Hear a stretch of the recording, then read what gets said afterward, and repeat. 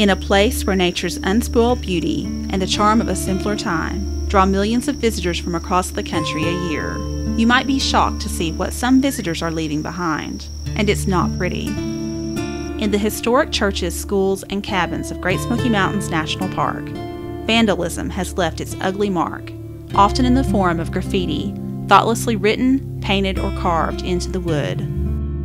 It's been a source of frustration for preservationists and park rangers for years. But Park Ranger Jamie Sanders and her fellow park staff and volunteers have turned to social media to nab some vandals. The Cades Cove area of the Great Smoky Mountains National Park is one of the most visited areas of our nation's national parks. Here in Cades Cove, we have a significant amount of historic buildings. Great Smoky Mountains in general is home to the largest collection of log structures in the eastern side of the U.S. Just to the Cades Cove area, we get approximately 2 million visitors a year. And of those visitors, only a small percentage are actually vandalizing our structures. It's a cumulative effect of over the years of all the damage that has been done.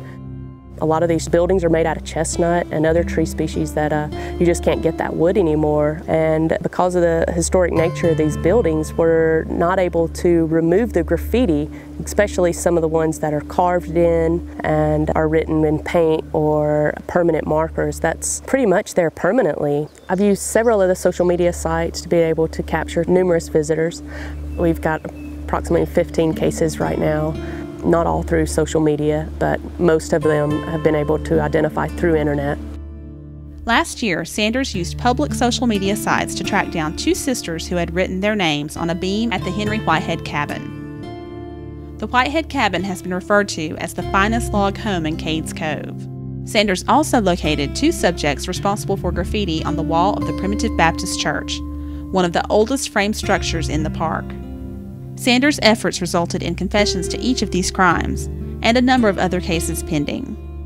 Vandals face the possibility of heavy fines, civil damages, and even jail time.